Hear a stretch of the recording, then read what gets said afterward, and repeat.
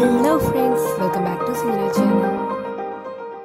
இன்னைக்கு நம்ம பார்க்க போறது லஞ்ச் பாக்ஸ் ரெசிபி தாங்க. இது குழந்தைகளுக்கும் சரி பெரியவங்களுக்கும் சரி லஞ்ச் பேக் பண்ண ஹெல்த்தியாவும் இருக்கும், டேஸ்டியாவும் இருக்கும், டிஃபரெண்டாவும் இருக்கும். நான் போடுற வீடியோவோட கண்டென்ட் உங்களுக்கு பிடிச்சிருந்தா இதுவரை என்னோட சேனலை சப்ஸ்கிரைப் பண்ணாதவங்க ரெட் கலர் பட்டன் பிரஸ் பண்ணி சப்ஸ்கிரைப் பண்ணுங்க. பக்கத்துல இருக்க பெல் ஐக்கன் பிரஸ் பண்ணா வீடியோவோட நோட்டிஃபிகேஷன்ஸ் வரும். தேவையான இன்கிரீடியன்ஸ் என்னென்னு பார்த்துடலாம். மிளகு 1 ஸ்பூன் எடுத்திருக்கேன், சீரகம் 1/2 ஸ்பூன், சோம்பு 1 ஸ்பூன், ஏலக்காய், பட்டை, லவங்கம் எடுத்திருக்கேன். இது வந்து அரைக்கிறதுக்கு 1 கட்டு புதினா, 1/2 கட்டு புதினா எடுத்திருக்கேன், 1.5 வெங்காயம், 3 பச்சை மிளகாய், இஞ்சி, பூண்டு எடுத்திருக்கேன். இது வந்து 1.5 டம்ளர் அரிசிக்கான அளவு. 2 வெங்காயம் நீள்வாக்கில் அறுத்து வச்சிருக்கேன் அரிஞ்சு. உருளைக்கிழங்கு, பீன்ஸு, கேரட் எடுத்திருக்கேன்.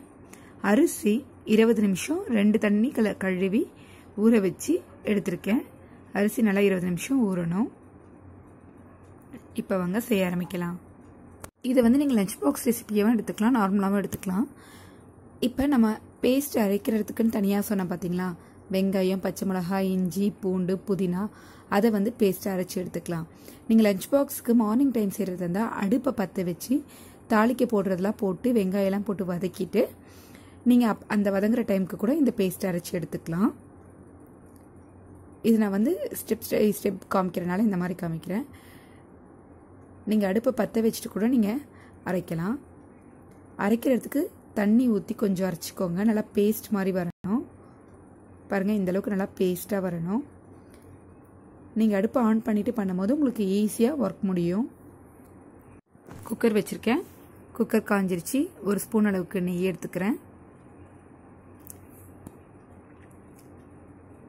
2 ஸ்பூன் அளவுக்கு எண்ணெய் எடுத்திருக்கேன்.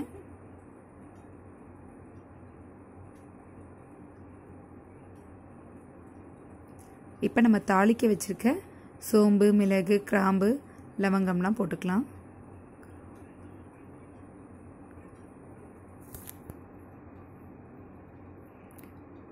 பொரியட்டும்.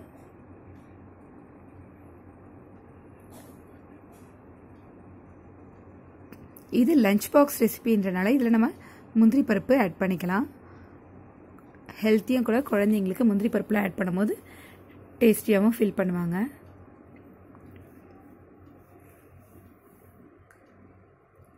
இதில் நான் எல்லா விதமான வெஜிடபிள்ஸும் ஆட் பண்ணுறதுனால ரொம்ப ஹெல்த்தி.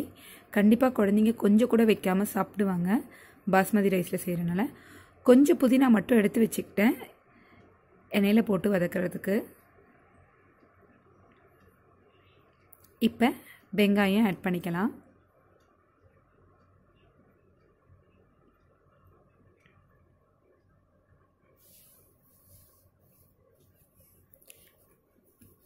வெங்காயம் நல்லா பொன்னிறமாக வறுபடணும். இது நீங்கள் அடுப்பை ஆன் பண்ணிவிட்டு கொஞ்சம் கொஞ்சமாக பேஸ்ட் அரைக்கிறது, அதுக்கடுத்து வெஜிடபிள்ஸ் அரைக்கிறதுன்னு நீங்கள் செஞ்சிங்கன்னா உங்களுக்கு 30 மினிட்ஸ் தான் கரெக்டாக ஆகும். நீங்கள் எல்லாமே ரெடி பண்ணி வச்சுட்டு செய்யும் போது உங்களுக்கு ஒரு 40 மினிட்ஸ் எடுக்கும். நீங்கள் மார்னிங் ஈஸியாக இதை வந்து ப்ரிப்பேர் பண்ணிடலாம் 30 மினிட்ஸ்லேயே. வெங்காயம் இன்னும் நல்லா வதக்கணும். இப்போ வெங்காயம் பாருங்கள் நல்லா கலர் சேஞ்ச் ஆகிருக்கு. இப்போ நம்ம அரைச்சி வச்சுருக்க அந்த புதினா பேஸ்ட்டை ஆட் பண்ணிக்கலாம். புதினா மசாலா பேஸ்ட்டை இதில் பச்சை வாசனை நல்லா போகிற அளவுக்கு நல்லா வதக்கணும். தண்ணி ஊற்றி அரைச்சனால அந்த தண்ணியெல்லாம் சுண்டி உங்களுக்கு இந்தளவுக்கே இல்லாமல் அப்படியே பாதியாக சுருண்டு வரும். புதினா அந்தளவுக்கு திக் கன்சிஸ்டன்சியில் வரணும். அப்போ தான் உங்களுக்கு நல்ல டேஸ்டி இருக்கும். பச்சை வாசனையிலேயே நீங்கள் செய்யாதீங்க, நல்லா வதக்குங்க. பாருங்கள், அப்படியே சுருண்டு வருது. தண்ணியெல்லாம் நல்லா கொதிச்சு இதில் வெங்காயம், இஞ்சி, பூண்டுலாம் போட்டிருக்கனால ஒரு நல்ல டேஸ்டி நல்ல வாசனையாக இருக்குது. செய்யும் போதே குழந்தைங்க எப்போ ரெடியாகும்னு கேட்பாங்க. கண்டிப்பாக அந்த ஒரு ஜாலி மூட்லேயே போனாங்கன்னா மதியானம் ஒன்று கூட வைக்காமல் சாப்பிட்டு வந்துடுவாங்க. என் வீட்டு குழந்தைங்க ரொம்ப விரும்பி சாப்பிட்டாங்க. பாருங்கள், இந்தளவுக்கு நல்லா சுருண்டு வதங்கணும். பச்சை வாசனை போய் எண்ணெய் உங்களுக்கு மேலே லைட்டாக தெரியும். உங்களுக்கு வீடே ஒரு நல்ல வாசனை வரும். பிரியாணி வாசனை வரும் கிட்டத்தட்ட. இப்போ நம்ம எடுத்து வச்சிருக்க வெஜிடபிள்ஸ் போட்டு நல்லா கிளறி விட்டுக்கலாம். வெஜிடபிள்ஸ் வந்து இந்த கிரேவியோட நல்லா மிக்ஸ் ஆகி குக் ஆகணும். ஒரு 2 to 3 minutes நல்லா கிளறி விட்டு அப்படியே விடுங்க. அப்போ தான் உங்களுக்கு அந்த காயிலையும் வந்து அந்த இஞ்சி பூண்டு பேஸ்ட்டு புதினாவோட சாறுலாம் மிக்ஸ் ஆகி நல்ல டேஸ்ட் இருக்கும். இப்போ தேவையான அளவுக்கு சால்ட் ஆட் பண்ணிட்டேன். அரிசி காய் எல்லாத்துக்குமே சேர்த்து. அப்போ காயும் கொஞ்சம் சீக்கிரம் குக் ஆகும்ட்டுன்னு. இதில் நீங்கள் பச்சை பட்டாணி கூட போட்டுக்கலாம். வெஜிடபிள்ஸ் இல்லாமலேயும் செய்யலாம். குழந்தைங்க ஒரு சாதம் கூட மிச்சம் வைக்காமல் சாப்பிட்ருவாங்க. இப்போ அந்த ஜாரில் கொஞ்சம் பேஸ்ட்டு ஒட்டிகிட்டு இருந்தது. அதை கழுவி ஒரு 1/2 டம்ளர் அளவுக்கு தண்ணி வந்தது, அதை ஊற்றிருக்கேன். ஸோ 1/2 டம்ளர் தண்ணி இப்போ ஊற்றுறனால அதில் கொஞ்சம் பச்சை வாசனை இருக்குன்ட்டுன்னு ஒரு 1 minute கொதிக்கட்டும். நல்லா மிக்ஸ் ஆகட்டும். அந்த பச்சை வாசனை போயிட்ட பிறகு நம்ம தேவையான அளவுக்கு தண்ணி ஊற்றிக்கலாம். இப்போ 1/2 டம்ளர் தண்ணி ஊற்றிட்டேன். 1.5 டம்ளர் தண்ணிக்கு 1.5 டம்ளர் அரிசிக்கு 1/2 டம்ளர் தண்ணி ஊற்றிட்டேன். இன்னும் நான் 1.25 டம்ளர் தண்ணி ஊற்றணும். 1 டம்ளர் அரிசிக்கு 1.5 டம்ளர் தண்ணி கணக்கு வச்சுருக்கேன். இப்போ 1 டம்ளர் ஊற்றினேன். இப்போ 3/4 டம்ளர். ஆல்ரெடி 1/2 டம்ளரும் ஊற்றிட்டேன். கிட்டத்தட்ட 2 டம்ளர் தண்ணி ஊற்றிருக்கேன் 1 டம்ளர் அரிசிக்கு. இப்போ தண்ணி ஒரு கொதி வர டைமுக்கு அரிசி போடலாம். இப்போ ரைத்தாக்கு ஆனியன் கட் பண்ணி வச்சுருக்கேன். தயிர் ஆட் பண்ணிக்கலாம்.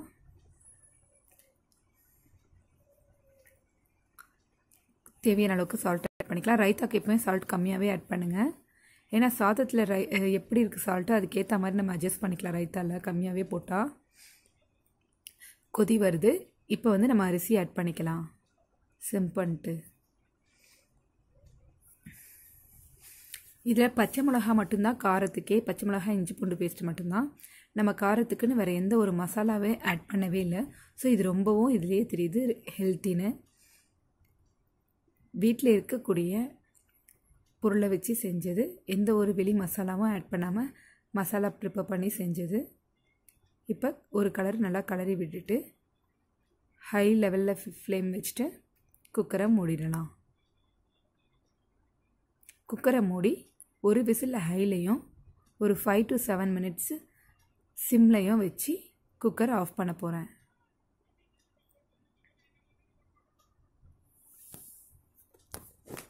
ஸ்டீம் அடங்கிடுச்சு. ஓப்பன் பண்ணி பார்க்கலாம்.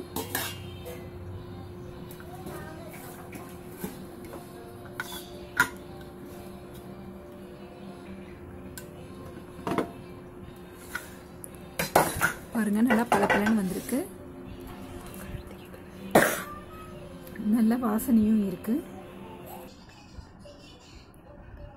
லைட்டாக சென்டர் போர்ஷனில் மட்டும்தான் கலர் சேஞ்ச் ஆகிருக்கு. இப்போ லஞ்ச் பேக் பண்ணிடலாம்.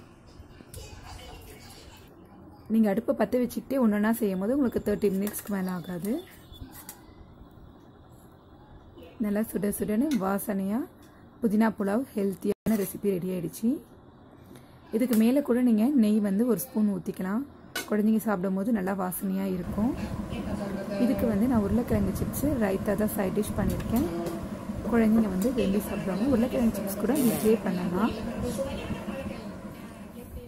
30 minutesல ஹெல்த்தியான டேஸ்டியான குழந்தைங்களுக்கு பிடிச்ச மாதிரி லஞ்ச் பாக்ஸ் ரெசிபி ரெடி பண்ணி ஆயிடுச்சு. இது உங்களுக்கு பிடிச்சிருந்தா வீட்டில் ட்ரை பண்ணி பார்த்துட்டு எப்படி வந்துச்சுன்னு கமெண்ட் பண்ணுங்கள். இந்த வீடியோ உங்களுக்கு பிடிச்சிருந்தா மறக்காமல் லைக் பண்ணுங்கள், ஷேர் பண்ணுங்கள், கமெண்ட் பண்ணுங்கள். இதுவரை என்னோட சேனலை சப்ஸ்கிரைப் பண்ணாதவங்க ரெட் கலர் பட்டன் ப்ரெஸ் பண்ணி சப்ஸ்கிரைப் பண்ணுங்கள். தேங்க்ஸ் ஃபார் வாட்சிங்.